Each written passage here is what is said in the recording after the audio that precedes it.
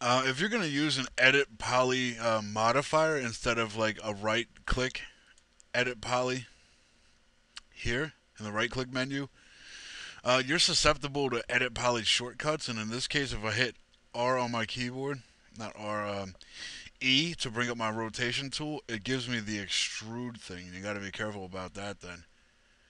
You get something that looks like this, and oh boy. I guess it could be neat if, you're trying to do something like that. However, we are not. So I'm going to go here and rotate it a bit. And maybe a bit like this. Alright, so anyway, just, you get some unique pieces of debris.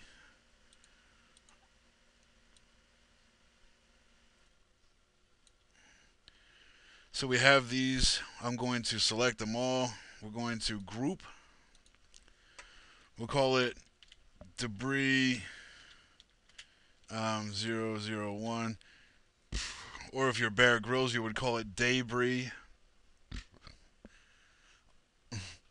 This one kind of looks like a glacier. Or if you're Bear Grylls, it kind of looks like a glacier. I love that guy. He's always so excited about almost being dead. It's a very strange man, but very entertaining. Okay, so now that we have that, we have our debris. I'm going to exit the isolation mode. I'm sorry, I keep this thing off the screen. When you hit Alt Q on your keyboard, it brings this little guy up, and I keep it on the bottom left hand of my right screen, so it's not in my way. So anyway, I'm just going to click on that, and it takes me out of that. And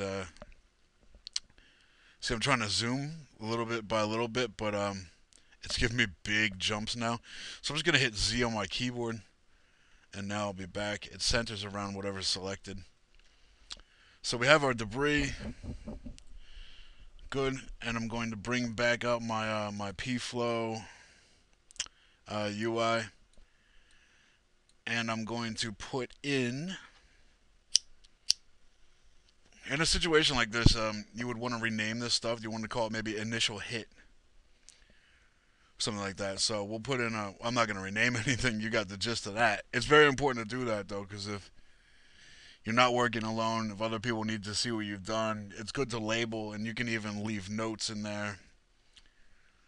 Just keep things organized. It makes it easier for everyone else. So I'm going to put in a shape instance, wherever that is. There it is. You are going to go right below speed, shape instance. Select the none box here, and you want to click on your group of debris. Make sure debris 001 or whatever you called it is lit up now and there. And you want to click on group members because that's a part of a group. And now I'm also going to hide that. And by the way, we should be working on layers. We're not too bad. It's just a quick in and out tutorial on these three things. So now, instead of lines, we can switch it to geometry. And we will see that we now have our debris. Pretty awesome. But our debris is kind of weak looking. It isn't doing shit but coasting, and it's not moving, or what I mean by moving, rotating, it's not spinning. There's a couple things we could do for that. We could put in a rotation operator. These things always elude me. I don't know why I can never find them. There it is. I want to put that right below my shape, which means at least they're not all at the same angle now. But they still aren't spinning, and they're not going to spin with our rotate. Our rotate I dropped in so we can look at speed, space, follow, which is very cool. That means it will turn depending on what angle it's moving at, which direction it's going in. Focus on these ones in the center here. As they reach the zenith of like the flight, I don't know what they call that, the trajectory, they turn and rotate towards the ground because now that's the way they're moving. Um, we're not going to use that. I just want to show you that because it's one of my favorite things. That it's very, very handy for certain things, just not this. So I'm going to delete my rotation.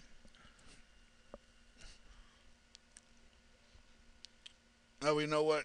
Um,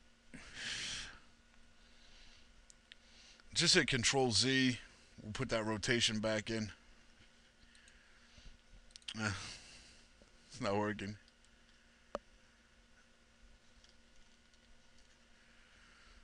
All right, so everyone knows about Control Z, don't they? I was at my grandmother's house. Uh, it was so popular. You know, I spilled a cup of orange juice, and she was like, "Oh Lord, you gotta hit Control Z to undo the spill." Get it? A hold for applause. Obviously, I made that story up. I was just kidding. My grandmother's dead. So okay, we'll put the rotation back in right below shape. Both of them, by the way, gone. Random 3D is fine, and I'm going to put spin in there also. The rotation is to set the initial, not, all aligned debris, and the spin to obviously give this pieces some spin. So that's what we got. I'm going to play with the spin a little bit. 360, of course, doubled is 720. That is what they could spin by 360, which means they could spin all the way. We could have 3 full rotations at the highest and then 1 full rotation at the lowest.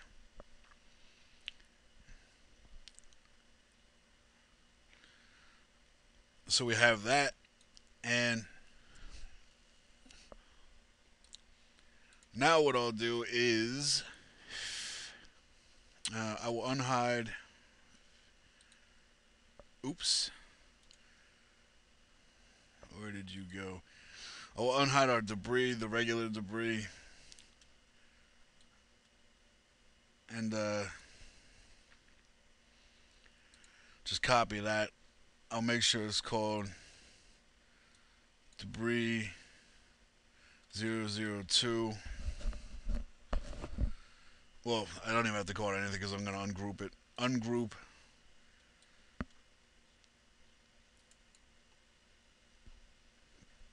And again, I'll solo that. Control or Alt Q brings up this thing again. We just talked about that.